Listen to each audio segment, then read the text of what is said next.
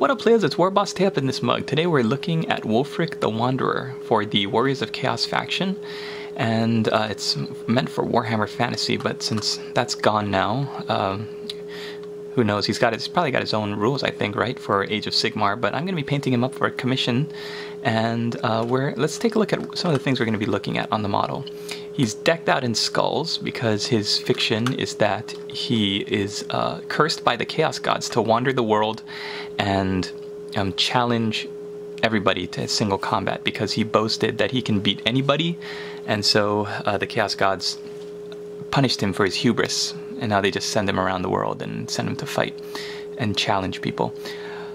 So let's take a look at it. You get 3 fine cast frames, fine cast, and a 25mm base, which I'm not going to use because I'm going to be doing this for a commission job. So here is the body.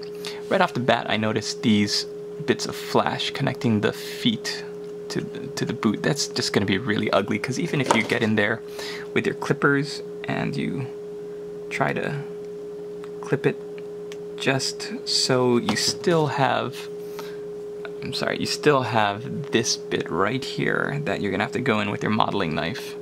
And for a new beginner hobbyist, even intermediate level hobbyist, that's a really easy way to clip off some of that detail, and that's just too bad.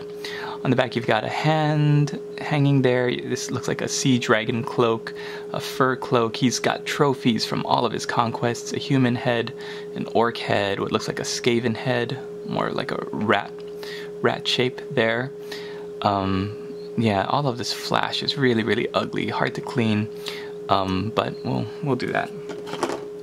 I love this shield. You don't really see it on the front of the model, but it's basically a person who is completely flayed and is stuck on this shield now. That's so gross. It looks like... See, I can't tell because of the fine cast, but this is a bit of flash in there that I'm going to have to scrape.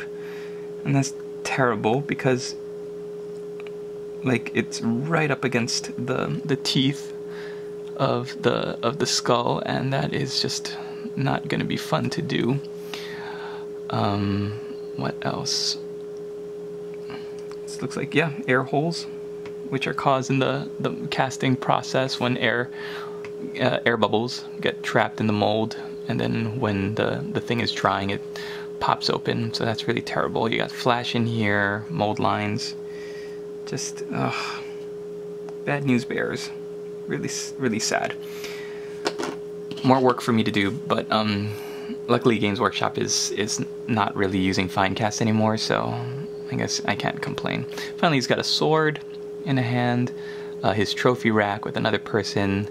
Come at me, bro. Trophy rack here, and his head. So let's take a look at the head to get some idea of the detail. It looks like he's got like a little mohawk.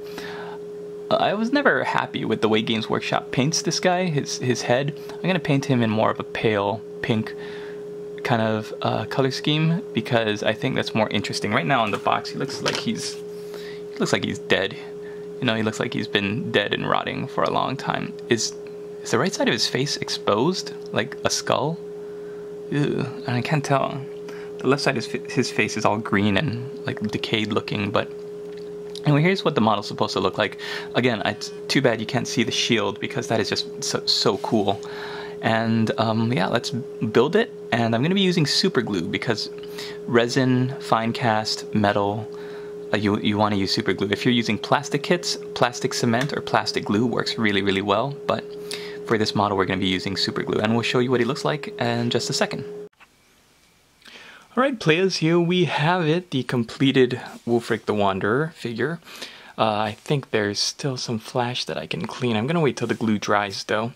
I didn't, you can see from the picture of the Games Workshop model, I didn't want to place him facing forward. I actually placed him with the sword, instead of the sword facing straight out at the viewer, I have it facing towards the side. It kind of creates a larger footprint for the model, and then to make sure that he's not like facing sideways where he wouldn't rank up if you're playing a game where ranking matters, I put his head looking towards the left, over the left shoulder, so you can kind of angle him at a diagonal. I think that's much more of an interesting way to place him like this, rather than if he was looking straight forward at, and then being like two-dimensional like that.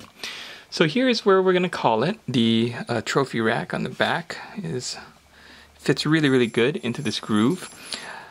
There's no real issues I had with the gluing of the model. It was more all of the flash that, you know, fine cast models are notorious for.